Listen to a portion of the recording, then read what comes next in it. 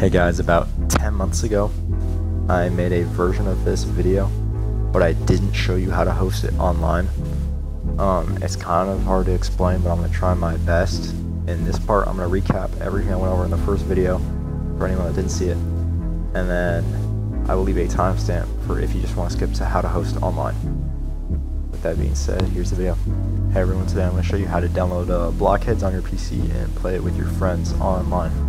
So first we're going to go to this website called bluestacks.com. This is what we're going to be playing it on. It's kind of like a phone but on your PC. You're going to download it, and once you get it downloaded, open it up. Alright, so on your BlueStacks app player, you're not going to have the Blockheads yet. So to download it, you're going to have to go to Chrome and paste this website that I will have linked in the description below. Alright, once you're here, you're going to scroll down and you're going to click on Download APK. Alright, close off the ad. And right here, it's asking me if I want to download the file again, because I've done it before, so I'm just going to click on Download again. Alright, file downloaded. I'm going to open it. Click Install on the bottom right. Alright, app installed. Go ahead and open up the Blockheads. Okay, so if you want to just play solo, go over here to create a world offline, create a new world, choose everything you want, and just create it. You know, you can make your character, but you're going to notice a problem, and that's that you're just going to be clicking to move around. And if you're playing on PC, maybe you want to play with WASD, and it's also annoying how this thing is like vertical.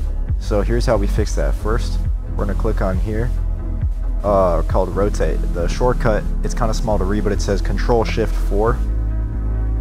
So click on that and click on landscape, and then save and restart. Alright, now you can load into your world. Now, in order to move around using WASD, so you don't have to click with your mouse or use the D-pad with your mouse, you're going to use the keyboard shortcut Control-Shift-A.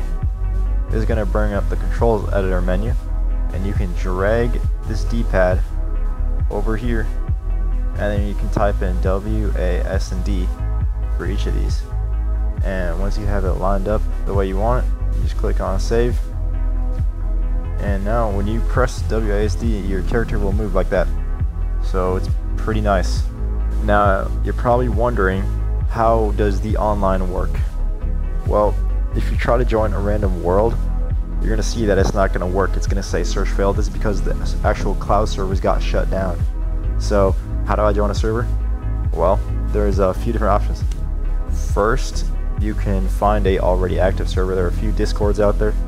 If you guys are interested, leave a comment and I can link some of the Discords to you guys. There's also a way to host your own server though, so that you can invite your friends to that. There is a Linux server option and there is a Mac server option. I don't know how to do the Linux server option, but plenty of people in the Discord do. So if you only have the Linux option to go through, then tell me and I can get you in a Discord that can help you out with that. However, if you have a Mac, you know, old Mac computer or a Mac laptop or anything, it has to be a Mac computer though, you will be able to host your own server using the Blockheads Mac server hosting app. I'll show you how to do that. Okay, so I'm on Windows right now because I can't show my Mac computer because it's an old one and I can't record on it. But what you're going to do is you're going to go to the App Store and look up this app right here. I'll also leave a link for this in the description if you need it. Okay, alright. Here's kind of a low quality image, but this is exactly what the app looks like, alright? So you can create a new world in the bottom left. You can name it whatever you want and however big you want it. And right here, you're going to have max players. That's how many people you can have max in your world. The max is 32. Alright, right here you're going to put your port to 15151 and the world name can be whatever you want. That's all you have to set up for the app. And then after that, you'll just be able to click on Start. However, you're still not going to be able to join because you need an IP to put into there, okay? And you also are going to have to port forward this IP to let other people into the world. Okay, to get the IP that you need, you're gonna have to go to a website that will display your public IP. I'll link another link for that in the description, but I'm not gonna show you because I don't want to show you guys my public IP. But it'll be very simple. As soon as you click on the website, it should say what your public IP is. If not, and you need help, let me know in the description. Or, I mean, if not, let me know in the comments. Okay, now, the little confusing part that a lot of people are hesitant about is port forwarding. But you have to port forward in order to let other people onto your server. This is nowhere near as hard as it seems at all. It's basically the same as every other, if you were trying to like port forward a Minecraft server, it's the exact same process, alright? Okay, now what you need to do is first get onto the website that has your router settings and everything. I can't help you with this because everyone's router is different, but there are plenty of tutorials for different routers. You just got to figure out how to get into your account. Usually the website is like 192.168.0.1. That lets you get into a lot of different routers like main websites, but I can't help you with getting the password or email for any of that. So once you do figure out how to get into here, you're gonna find where a place that says port forward or something. You click on add port forward. Okay, for your device, you're gonna choose your Mac, alright, or the IP of your Mac. If you can figure it out, get the local IP of your Mac computer that you are hosting the server on. Okay, you can name it whatever you want. That's what I put for application. For if it's TCP or UDP, I would select both, but Blockheads I'm pretty sure is UDP for the server. For anything that says port, put 15151 for everything. I put it for start and target, but you might not have all three of these. Okay, once you do that and you run that port forward, you'll be good to go. Alright, and the very last step is going to duck DNS. This is what I use. It's just the easiest thing I found.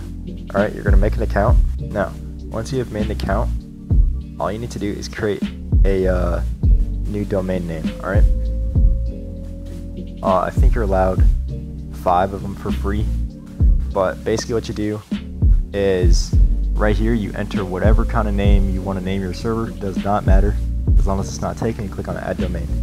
For current IP, you put the public IP address that you found earlier on the public IP address website, and then you're just gonna run that and it should work.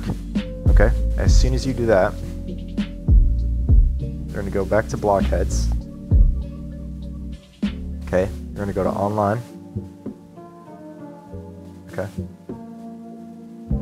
you're gonna join online IP. Now, for the server IP, it's actually going to be this right here. So it's going to be, ignore the HTTP in front, it's going to be whatever you named it, .duckdns.org. Okay, that's what we put in for there. Nickname, that's whatever you want to be called in your world. Server port, 15151. Profile picture, you can put whatever. Oh, I forgot to mention, after you do all the duckDNS thing, make sure you click on start in the bottom left of this to run your server. Join the world. It should work. If not, let me know. I'll try to help you as best as I can in the comments. Now, some helpful information just to send you guys off. I found that when there were multiple of us in the world, you actually can't break someone else's workbench, and this is kind of annoying. So what you can do is /admin and then the username of whoever you want to get admin to, and that person will be able to break any workbench and do anything that they want, like stuff like that. I think you can also ban people and stuff like that. This is just kind of like your command thing. You can probably find some other commands if you look them up, but just right here on the Blockhead server hosting app, that's where you send it all. But with that, that is how you play Blockheads on PC and host a server.